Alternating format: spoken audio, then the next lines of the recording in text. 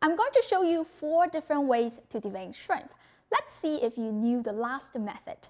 Number 1, the toothpick trick. Just stick it into the neck of the shrimp and pull it out. There you go.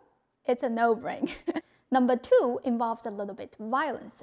Just pinch and twist the head off. The vein will follow along. See? Number 3, use a scissor to cut the back open all the way along. Then you should be able to remove the vein easily. The last method.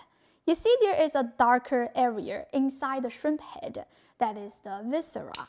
Just cut it off right here and give it a little squeeze. Pinch and then pull it out.